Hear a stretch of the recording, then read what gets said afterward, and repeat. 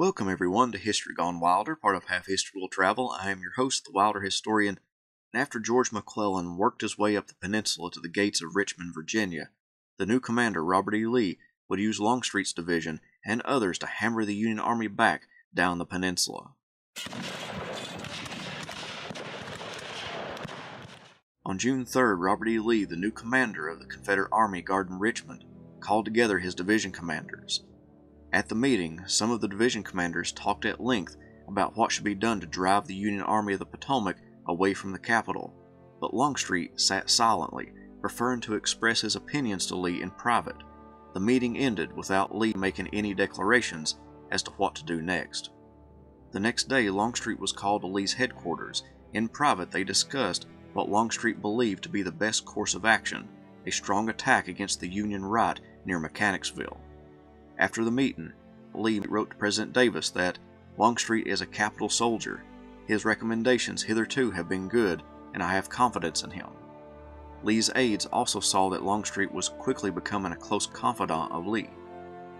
Lee placed all of his troops in readiness as he formulated a way to land a significant blow against the Union Army. On June 16th, he ordered Stonewall Jackson from the Shenandoah Valley. That same day, Longstreet arrived and suggested that Jackson be recalled from the valley. Lee confided in Longstreet that Stonewall was already on the way and outlined the plan of attack for Jackson to assault the isolated corps under Fitz-John Porter to the north, while the rest of the army attacked the remaining enemy forces to the south. Longstreet and Lee worked to smooth out the plan, and it was decided to use the majority of the Confederate army to attack the isolated corps, while the rest held a defensive position to the south.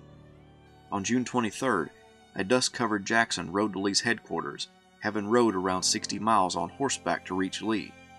Longstreet, A.P. Hill, and D.H. Hill would join them. Lee then explained his plan and then excused himself, asking the division commanders to work out the details. Longstreet turned to Jackson and said because Stonewall's troops had the furthest to travel, he should set the time and date of the attack. Jackson stated June 25th at daylight. Longstreet made Jackson aware that felled trees and cavalry may block his path, so he may desire a further out date. So Jackson stated the 26th at daylight. Lee re-entered the room and was made aware of the time and date. The generals discussed the matter for a little longer, then Lee gave verbal orders to each man. Written orders would follow. Jackson was to turn Porter's flank, while A.P. Hill, once he heard of Jackson's arrival, would assault Mechanicsville and drive south, clearing the way for Longstreet and D.H. Hill's divisions. However, on the 26th, the divisions of A.P. Hill, D.H. Hill, and Longstreet sat for the greater part of the day with no sign of Jackson. By 3 p.m., A.P. Hill, tired of waiting, attacked without Jackson. D.H. Hill and Longstreet would follow A.P. Hill's division, but do little fighting. The next morning, the attacks commenced again, with A.P. Hill driving forward to attack the Union position, but Longstreet arrived late to the site of the engagement.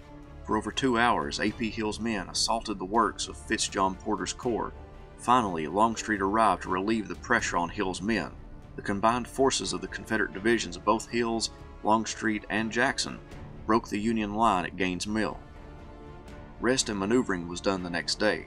On June 30th, at Glendale, Longstreet would command both his and A.P. Hill's divisions against the Union Army. Artillery opened up the fight, with artillery shells coming dangerously close to President Jefferson Davis and Robert E. Lee, who came closer to the front lines to observe the battle. A.P. Hill ordered the men to the rear. Longstreet sent in the brigades of Micah Jenkins, James Kemper, and Cadmus Wilcox initially. Many of the brigades lost half their strength against the entrenched Federals. Longstreet hesitated to send in both his and Hill's entire division because he was waiting on Jackson and Huger to make their own attacks. However, he couldn't wait any longer. The 3 brigades now engaged needed support, so he threw in Pickett's brigade and one of Hill's brigades. Soon, however, Longstreet called for all of Hill's division to charge into the fray. They turned the tide of the battle in favor of the Confederacy. Union General McCall was captured in the fighting, and as he was being brought to the rear, Longstreet removed his glove and extended his hand to McCall, whom he had served under in the 4th Infantry before the war. McCall refused his hand and said, "Excuse me, sir. I can stand defeat, but not insult." As the prisoner walked on, Longstreet got back to work. Lee and Longstreet and the rest of the divisions would give chase to the Federals again, but an opportunity had been lost that day. Longstreet and Hill engaged the enemy and fought hard, but Jackson and the other division commanders had not attacked as ordered. Lee met with Longstreet, Hill, and Magruder when a Federal surgeon found them.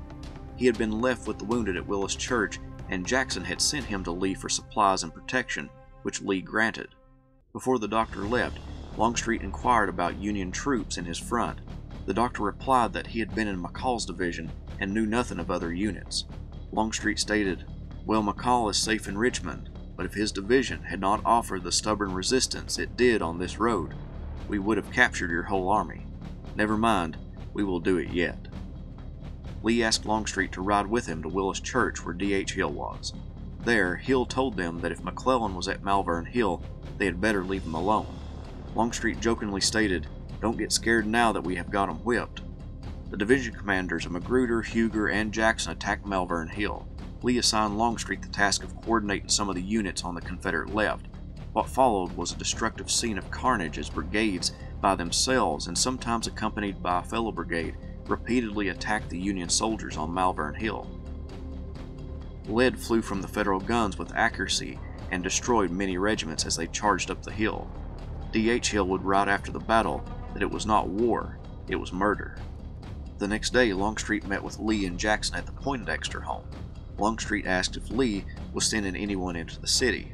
Lee said yes, an orderly will be going soon. Can we do anything for you? Yes, Longstreet said. Send Mrs. Longstreet word I am alive yet. She is up at Lynchburg. Lee preferred not to have an orderly telegraph an officer's wife, so he advised Longstreet to write her a note instead. Lee then asked Longstreet what he thought of the fight at Malvern Hill. He said, "I think you hurt them about as much as they hurt you," to which Lee replied, "Then I am glad we punished them well at any rate." Jeb Stuart and Jefferson Davis then walked into the room. Davis had been at the front since the 30th. When the generals and the president finished talking, Charles Marshall of Lee's staff introduced a flask presented to him from General McCall. Lee, Jackson, and Stuart declined to drink. Davis took a little sip, and Longstreet took what one observer said was a soldierly swig. Then the rest of the contents were swallowed up by the staff members.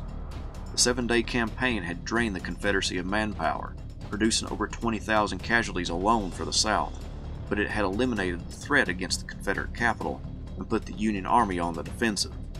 One of Longstreet's biographers wrote, "Longstreet emerged from the campaign as Lee's most reliable subordinate commander.